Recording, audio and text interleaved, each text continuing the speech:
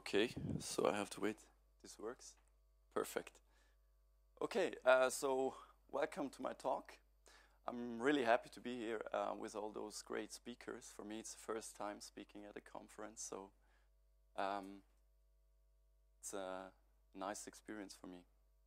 And I'm happy to share my thoughts about the collaboration between designers and developers during the daily work. So you might ask yourself, who is this one? I might not be that famous as Vitaly from Smashing or all those famous guys, but I want to tell you something about myself. I work as a software developer at Nemix.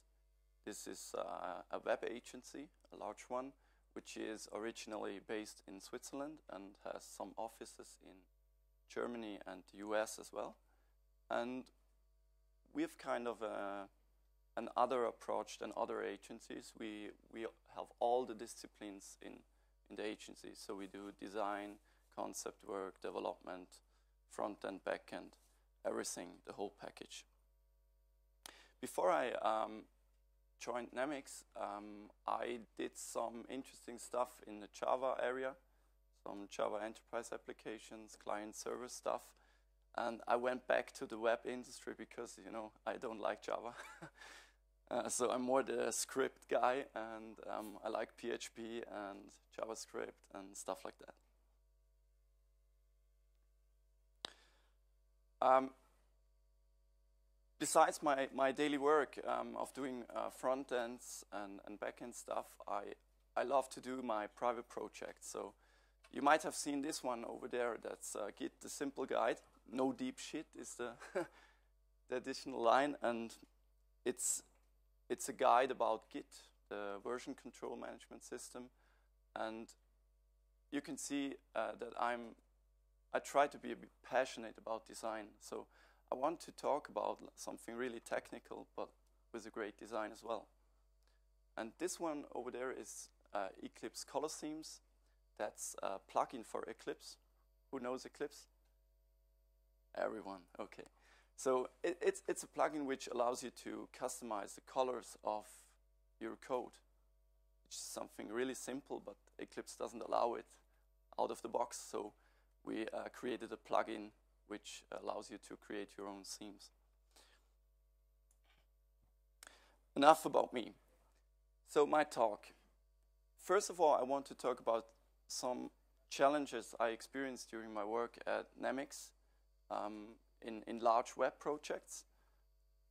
Then I want to go into deep with style guides. It's a topic it's currently growing. And in the end, I want to show you my vision of style guides and a demo of a tool I developed with these thoughts.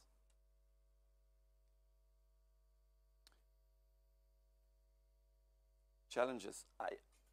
I was thinking about my talk for a long time, and I just picked some of the challenges I experienced. I mean, there are many ones, but I want to just pick some of them and just give you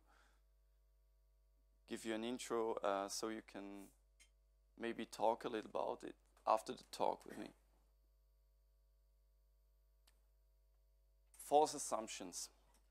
I was currently working on a project, a large front-end project, and I went to the designer and I showed him my work on the front end. So I had a button with a border, and when you hover the button, it changes the border color. Something really simple with a tiny little animation in there.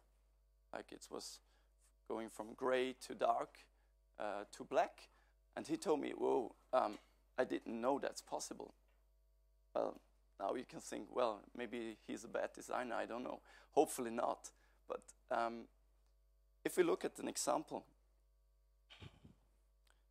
like this here. Oh, go back. Maybe you have seen this one, it went over Twitter all over. It's an example of scrolling effects. It's all different kinds of scrolling effects. with 3D transforms and stuff like that. And this might be something a normal designer might not be able to know about, these kind of effects. So we have to tell them, or we have to learn them, that there are new possibilities all the time. So it's not like 1 year ago I've been told that it's not possible to make any animations, it's just Flash or something like this. So designers have to know what's possible, and they don't have to know what's possible 1 year ago or 2 years ago. They need to know what's possible today. So they need to know about actual developments like in CSS3 or JavaScript. So in my opinion, every designer or every web designer shouldn't only know about art. They should also know about just the little basics of CSS, for example. This is just a short list of CSS tactics. All of you know them, but many designers are not aware of them. So I think they don't need to code these things, but they need to know what's possible. And for developers, it's the same. It's not only the designers they need to learn about new technologies and current developments, it's also the developers who should understand a little bit of design. Like Denis Mizhunov told in his talk, it was a fantastic talk, and hopefully you got some insights there. And visit UX conferences like this one. Last year I was in Oslo at the conference, at the front-end conference, and I learned a lot about design. I mean, I'm a developer per definition, but for me it's really important to know about UX as well and design as well to build great products. Because without a great design, you can have a huge database with nice performance and everything, but nobody uses it. And now how to learn these things? Well, the easiest thing is to ask your team. You have the experts in your team, just ask them, talk with them about your design, about your development, and learn from them. Or you can use learning platforms. One of them is Treehouse. I really love Treehouse because they have such a great design, and they have hundreds of videos on there about the core basics of web design, web development, and iOS and mobile development. So as a designer, just go in here and grab an account and just learn about the basics of HTML, CSS, and all those kinds of things. So the first learning I want to tell you is don't stop to learn. So, and not only learn in your area, try to extend your knowledge into UX area or design areas. The second one, right time for front-end work.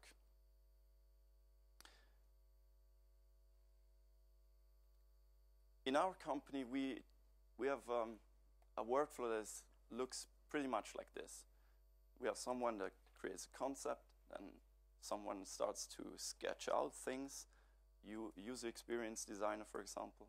Then we create wireframes based on those sketches, and then we hand it over to the design team, and they start creating nice, colorful designs. And after this is done, we have a bunch of screens, like 50 screens, 60 screens, and they get handed over to the front-end development team. And then we start creating these things. And then we ask ourselves, there is an animation missing. What happens with the active state, and what happens then? What happens in this case? What happens in this case? There is a lot missing, and that's because of the missing know-how at the designer side. So I was asking myself, is there not a better way to do this? So we were talking about another approach. So that we have the front-end part split it up in two parts, and we try to make the front-end prototype next to the wireframes. So we can try out animations and stuff like that before we create the design. But I'm not a huge fan of this version. My preferred version is this one. We don't split up the front-end part, we split up the design part. So the design team creates some moods, like 2 or 3 screens, presented to the client, and they approve it. And after this is done, it gets into the design production. So every subpage needs to be created, all those tables and content pages need to be done. And in this process, you have a lot of work to do, which is not as easy in Photoshop, but would be easy in front end. For example, a table design. In this example, for example, this one. This is a timeline design from Dribbble, really nice one. And when we want to get the real experience of what we're doing, we need to create more than just those 3 blocks in the design. And it's a huge amount of time that you need if you want to create like 50 of those. But when you hand it over to the front-end developer, he creates this in like, well, let's say an hour or so timeline, if he's fast. And then you can take this as a basic for further developments. You can try out what happens with scrolling, what happens with the hover effects on those boxes. So it's much easier to try all these alternative designs and variants and interactions than it would be in a design. So if you change like these spacings over there, if you have other paddings you want to try out, you have to change a lot in the whole design. It's much easier to do this in front end. This is another example of a table. If you want to simulate like 100 entries in the table, it's much easier to do directly in the front end. So this is why it's important that during the production of all those different sub-pages, you work together. So you save time, you can test many more approaches, and you can exchange each other with the ideas. So a developer also is a creative person, I think. And so he can give insights and learnings from his side, and the designer can explain what he was thinking about when designing these things.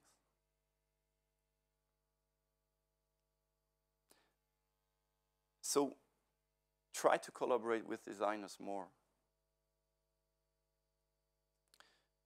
Design deliverables.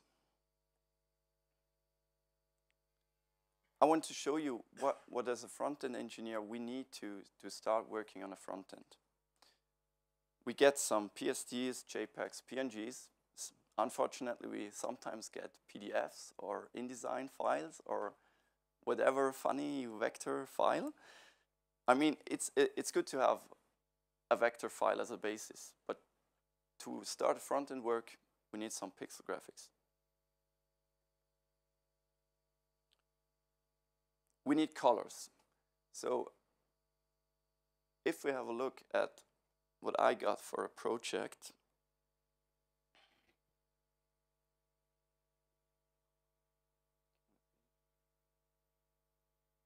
this is a document I got for an actual project. It's a really easy one, but it's nice to see. And if we scroll down here a little bit, I got this PDF document with all those colors in there. That's really nice because I can see it, I can use it as a reference and can start working. I don't need to go to Photoshop and pick a color. Maybe I don't pick the right pixel and I don't have the right hex code.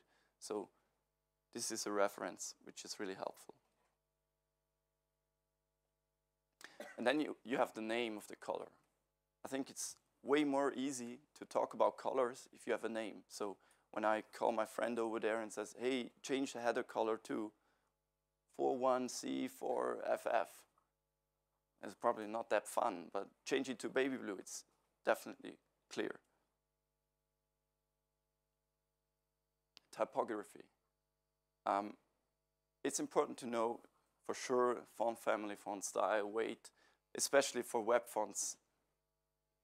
We need to be sure what kind of weights we need to use, the size, pixels or EMs, color of the font, decoration, and especially the line height. Sometimes designers try to design things just for one line, and the reality is like multiple lines.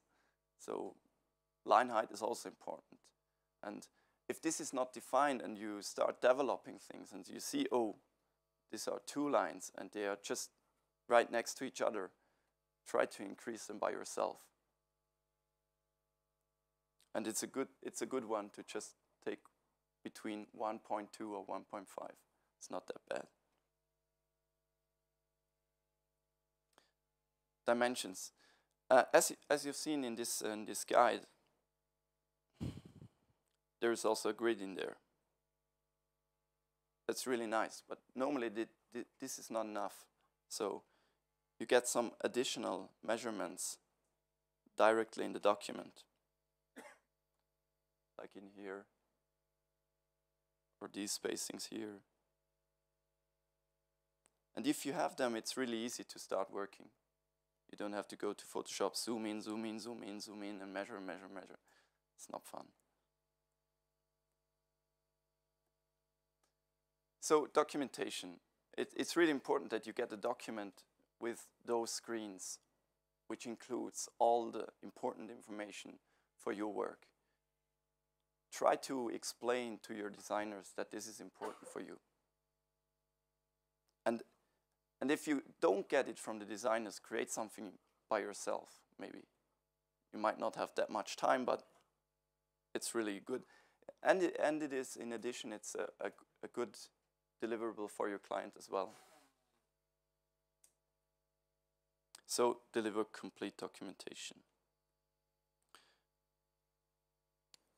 What we've seen in this screen, this is also called a style guide.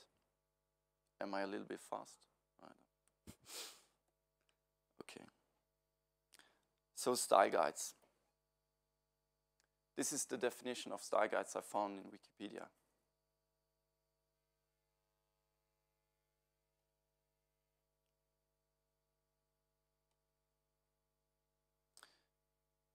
Does every one of you know, have you ever heard about style guides so far? Not that much. Okay. Why do we need a style guide?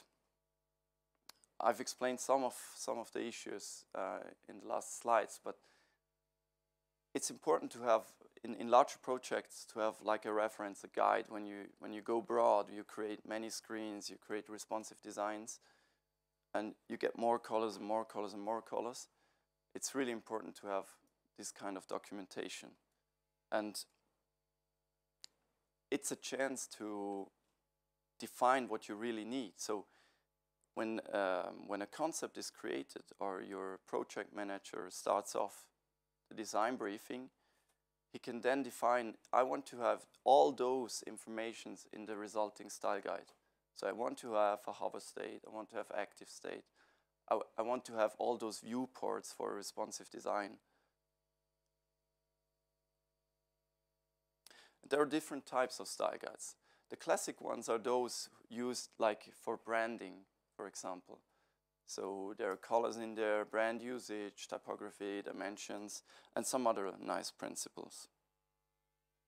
The evolution of this one is the web style guide. There are controls added, there are states added from like input elements, text areas, buttons, iconography, and responsive design viewports. I have an example from BBC. This is the web style guide from BBC. When we go down here, you have grids in there.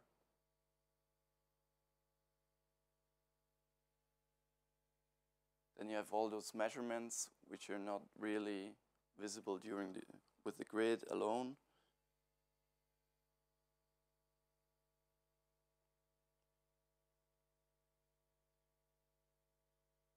Yeah, and this continues and continues. Here you have all those typography things, letter spacing and stuff like that. it's a really comprehensive example. You don't have to write all those 100 pages of style guide. It's enough to create just 1 page, 2 page, 3 page. It's enough, because someone needs to work with that. It's not something that gets into a folder and you take it down. They have 100 pages. No one needs that. And then the next step are front-end style guides. So it's pretty much the same, but you add some markup. You add CSS and you add JavaScript. So it's way more technical, way more structured. So you add all those elements you create during the front-end development and add it to the documentation.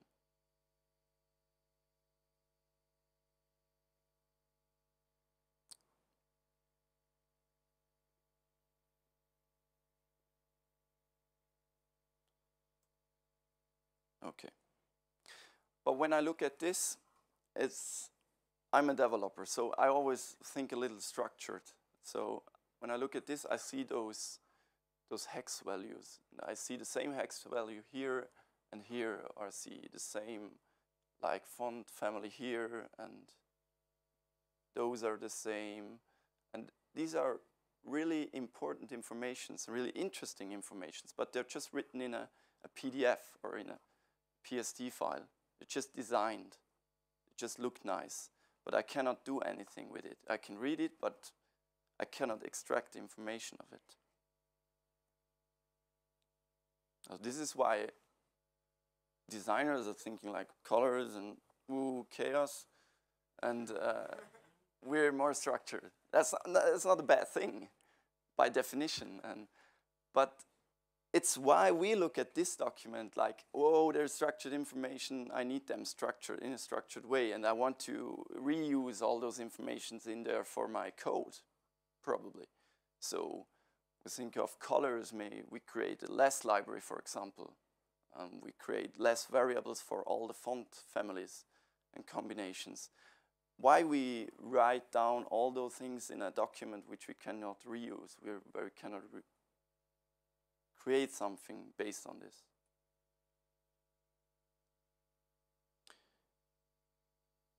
So how to add more structure to this kind of things? I don't want to talk about Bootstrap and Foundation. Many others do this. But I want to have a look at one part of Bootstrap, for example. And that's the base CSS. So when we have a look at base CSS from Bootstrap,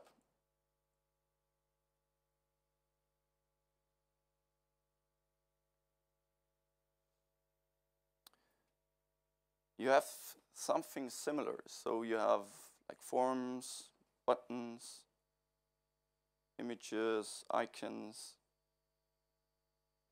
It's really kind of a documentation. It's not really the sense of Bootstrap, but it's a nice example of what we can produce as an output from our development. And what also is interesting is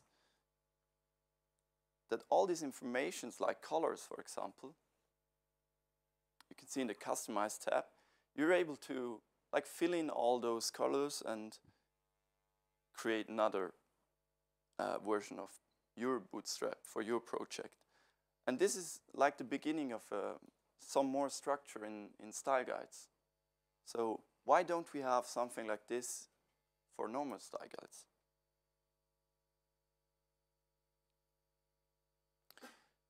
But still, for front-end style guides, you see that there are developers working on them. So it's highly structured. It's based on the actual CSS, it's based on the actual markup, based on the actual JavaScript. So it's really structured. So this is why things like this exist. You cannot see it that good, so we go directly on the site. Pairs, for example. This is a so-called pattern library. So when we click all those elements at the left side, they show like different elements of your front end and add the information of the markup you should use and the CSS you should use. And also you have a preview. And it's also based on actual markup and CSS. You can download this thing and use it as a WordPress theme. Create it for your own project. Then there is something like KSS. It's Nile Style Sheets. This one is really interesting because it generates style guides based on your CSS comments. So you have a syntax. Oh, just do that away. So, and with KSS, this is a guy called Niall Neese, and he is working for GitHub as a front-end developer and designer. And they've created their own style guides. They have been released like a few months ago. So they have the CSS style guide, where they have buttons in there, for example. And you can see all those class names over here. And this is actual CSS and actual code. So it's not a document just designed and created with no structure in it, not the content structure, but the data structure behind it.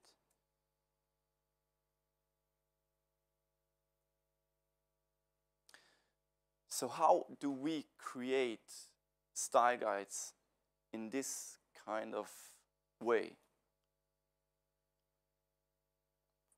Okay. So this is my own vision. I've created a tool called Clarify.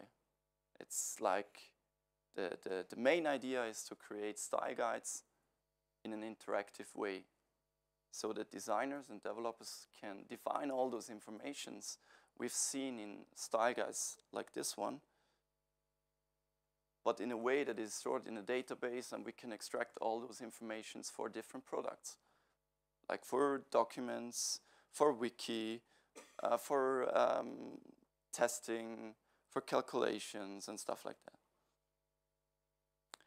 And now I want to give you an insight in the current developments. It's still like a prototype, but I want to share the development with you.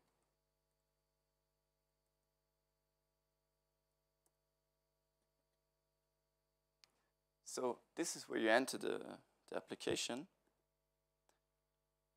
And then you can see at the right side, you can see all the screens you've got from the design team. In this case, it's not much, but it's the same example as we've seen in the PDF. And then you can click on those screens, and you have a sidebar on the left side. So you have different layers: comments, measurements, colors, and modules. And then you can, if we go to measures, you can just measure different elements. And you have a magnifier glass which helps you to find the right pixel.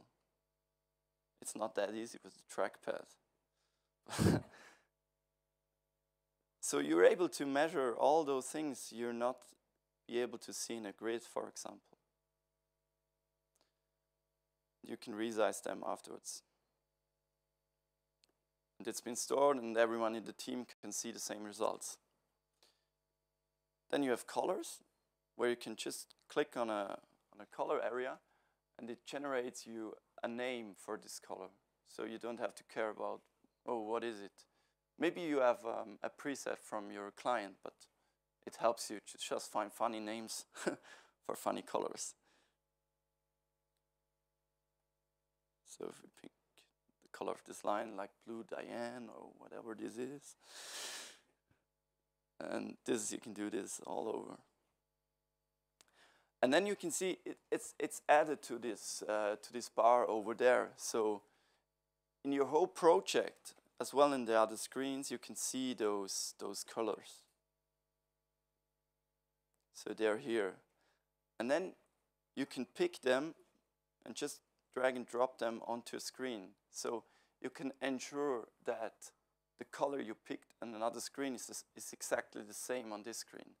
It might happen that designers tend to be not too consequent sometimes, and maybe in a, like, screen number 30, color blue is like a little bit different.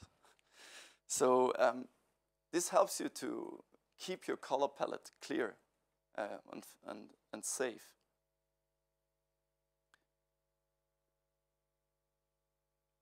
And then you have the possibility to pick, to create modules. So I've done this in this example, but I create another one.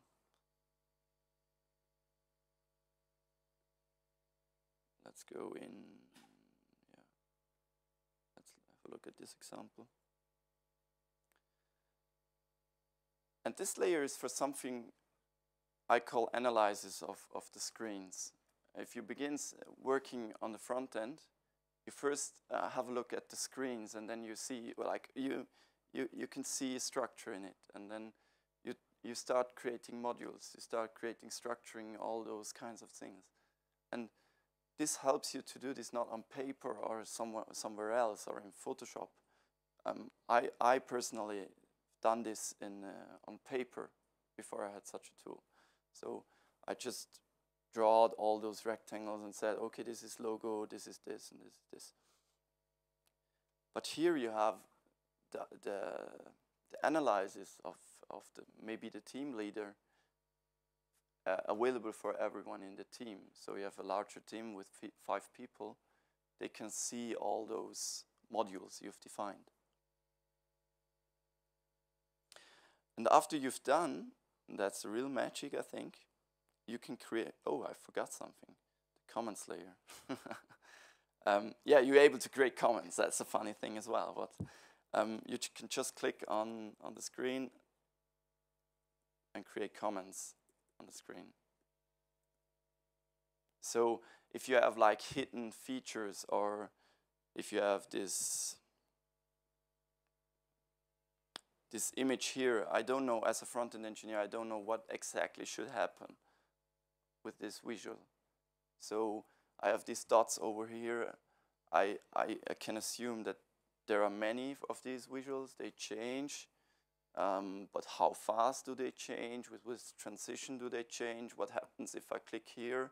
Does it stop? After how many seconds it starts over again? There are many, many questions that need to be answered.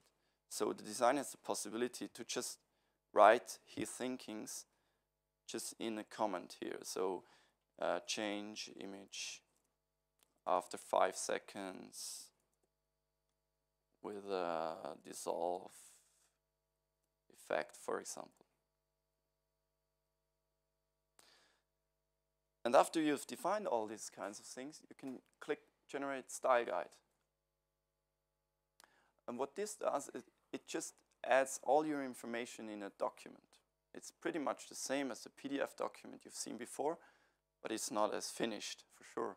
But you can see a minified version of the screen with all the comments on there. Scroll down and then you can see all the modules. So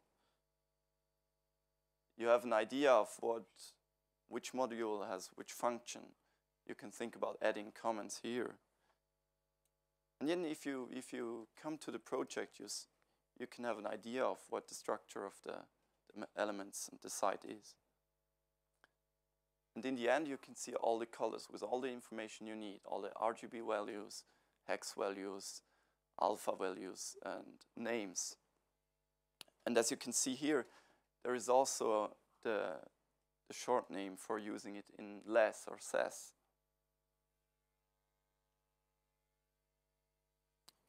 The same thing you can see here. You have these export possibilities. You can export colors directly to less. So the color palette the designer defined for you, you can just copy paste it, use it in your project. Same for SAS. And this one is also interesting. It's ACO, it's like a Photoshop color swatch. You have all these color palettes in Photoshop, so you can just export all those colors into your Photoshop and you have the same colors in there. And if we have a look at another example, it will be possible to do it as well with fonts, with the typography. And all those colors used in there are just references to the color palette. So if a color changes, everything else changes. And we're able to generate less templates or whatever based on this information. I think this can be a huge opportunity in the future to just structurize all these definitions and information and not to just create nice looking style guides who no one uses.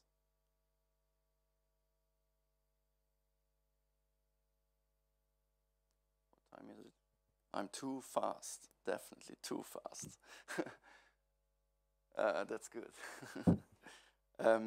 Yeah, final thoughts. I just wanted to show you my idea of what the future might be in style guides. And hopefully you're interested in these kinds of developments, and you can try it out on Clarifai.io, and we'll see what it brings. And for sure, yeah, my company or our company is hiring, and that's a picture of the last Christmas party. Are really nice guys. One is over there, and yeah, just come on and talk. We're always looking for great front-end people. So thank you very much. It was a little short, but hopefully it was something.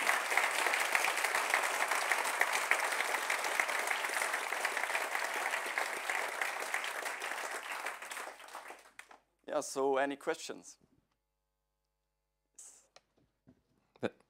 That's super impressive. Very nice talk. Thank you. Did you think of scraping an existing site and making a style guide out of it? Because often happens to us, just like we need in our style of that such and such site. So what do you think of it? Yeah, I think it's a really great idea. I was thinking about generating it from our, in our project, we use an approach of creating these modules in HTML and CSS and JavaScript as well. So we currently use this technique in the front end as well. And with that, we are able to extract all those informations. For sure, you can just like crawl all those CSS and extract the information. I'm not sure how the quality is at the end, but it would be interesting to see how clean a color palette, for example, will be for a site you crawl. It will be nice experiment for sure.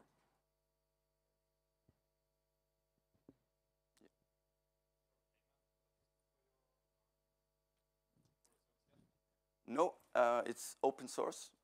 Yeah, you can get it from GitHub. Just get it as long as it's there. No, I mean, that's not rocket science. It's not that much code. It's just a little bit of PHP, MySQL, and Memcache and stuff like that. And it's not based on a framework or something. You just can. But seriously, this is really awesome, and I would you. love to give you money for this, but I can't. So.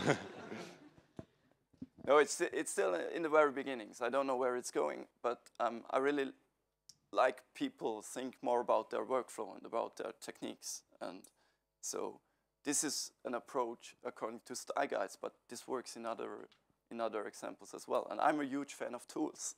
So I think if a tool is great, it makes people doing their work more fun, more funny. So when I ask designers about measuring things, creating style guides, they hate it. They don't really like it. They need to do it. So why not give them a tool where they can help us as developers and help themselves because it makes more fun. So this is the idea. Any other questions? Yeah. Right. Is there a possibility to export not only a PDF or a style guide, so to export CSS and markup files as well? There is something that might be interesting for you in this case, but there is no direct way of exporting markup yet. But what exists is an export for Terrific. This is the library we use for creating modularized front-end. And we just copy this line here, and it creates us all those modules in our Terrific front-end. And it really helps to kickstart things.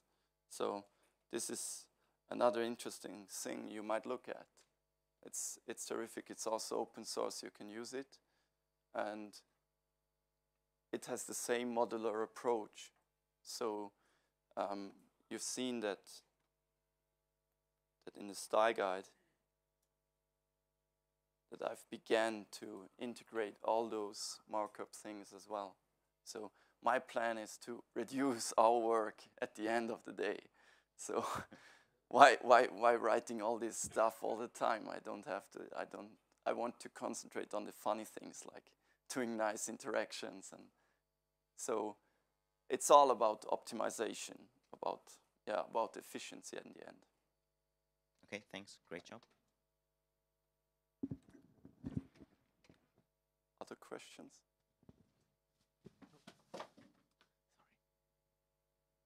Yeah, so thank you very much for listening, and have a great conference.